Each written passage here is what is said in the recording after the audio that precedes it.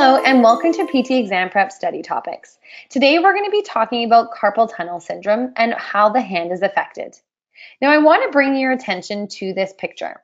This picture is correct when we look at the hand's innervation from the median nerve. However, it is incorrect when we're looking at carpal tunnel syndrome. Why, you may ask? Well, let's take a look at the anatomy. If we look here, we can see that there is the palmar branch of the median nerve that branches off of the median nerve proximal to it going through the carpal tunnel.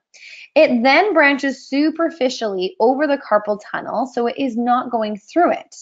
We then will have sparing of the palm in carpal tunnel syndrome.